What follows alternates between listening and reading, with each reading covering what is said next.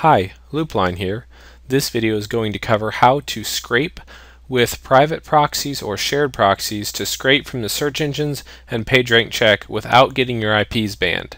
Some people say you should only use public proxies to scrape, but you can use private proxies or shared proxies. In fact, I rarely actually use public proxies to scrape because private proxies are consistent, fast, they don't require constant proxy checks and maintenance and updating, and when I don't get my IPs banned, I can scrape and scrape and scrape and scrape. In fact, I can throw in private proxies and scrape 180 million URLs in a week with 38 private proxies, no problem.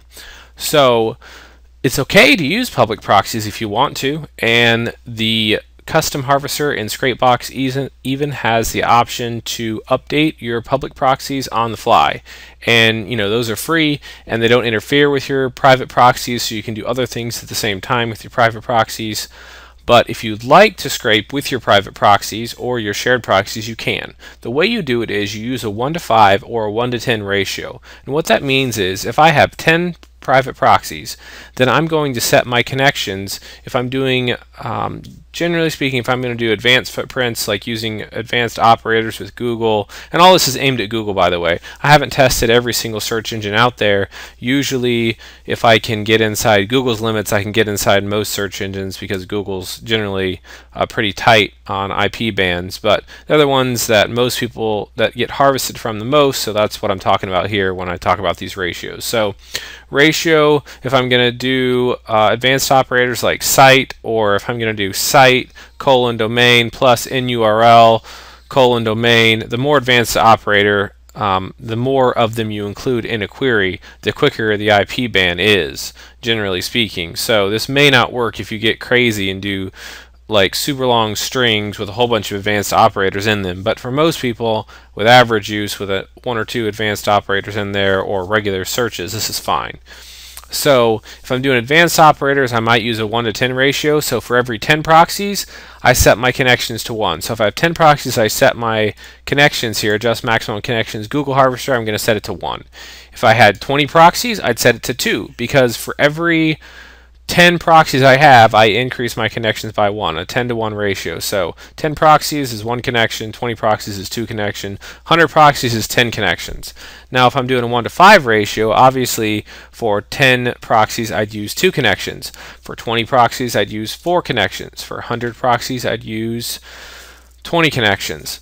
So most scraping that I do, even sometimes when I do basic like site and stuff, I'll use a 1:5 ratio. So for 10 proxies here, I'd set it to 2 connections and load in my keywords and my footprints and hit start harvesting and go to town. Also, 1:5 ratio works perfectly for PageRank checking. So under settings, adjust max connections, you can do PageRank checker and put it on 2 connections. If you have 10 proxies, you get the point. Also, you could use a percentage. 1:5 ratio is the same as 20%, whatever. So just use the 1:5 or 1:10 ratio if you want to avoid IP bans. And what this does is Scrapebox randomly cycles through these, and as it cycles through them, it basically allows enough of a delay in between the use of each proxy so that it doesn't trigger IP bans from Google. And like I said, I've scraped well over 100 million URLs regularly using private proxies with no problem. Now my issue comes in when I'm trying to do, if I have 10 private proxies and I want to do 6 different scrapes, I can't do that because it's total cumulative connections. So if you open up 3 instances of Scrapebox and you only have 10 private proxies and you want to scrape with all 3 of them, that's not going to work, because if you have a 1:5 ratio, you get 2 total connections to Google for 10 proxies. Trying to spread 2 total connections across 3 instances of Scrapebox isn't going to work. You could put 2 instances to 1 connection each, but you get the point. So in a case like that, I might use public proxies on one and use private proxies, 1 connection each on the other 2. Or, for me, if I'm really trying to go at it, I just buy more private proxies. I also find that shared proxies works pretty good as long as you get them from a provider that seems to match you up with other people that aren't doing it. So I've had good luck with the provider I use, and I always get paired up with another user or 2 that's using them for like Craigslist or whatever, but they're not using them for Google scraping, and so I can scrape with my shared proxies and get more IPs for less money and go to town. But that's going to be dependent on your provider. Private proxies, you're the only one who uses them, so you should be pretty safe there. as far as that goes.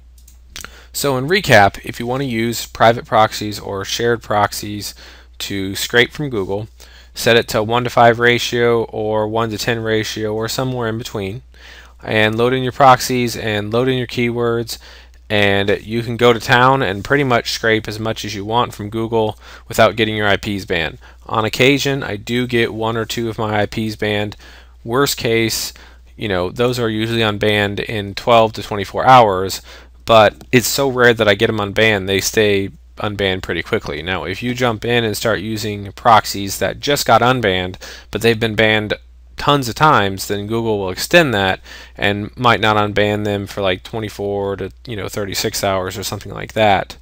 Or they do permaban IP ranges now, and so if you happen to get those from a provider that gives you proxies that are already banned from Google, obviously this isn't going to work, but you would have to take that up with them. That's not the case for most providers. I've rarely run into it, although I have.